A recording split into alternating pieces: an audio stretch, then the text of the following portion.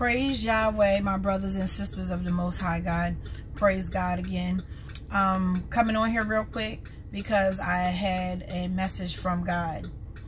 God has said in this season, some of us will be going into the enemy's camp, and we will be pulling out some of the chosen. That's what I heard God say when I was reading Psalms 105.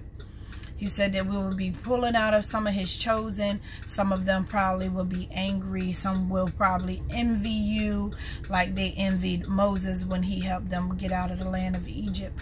But nevertheless, God said, fear not, for I am with you.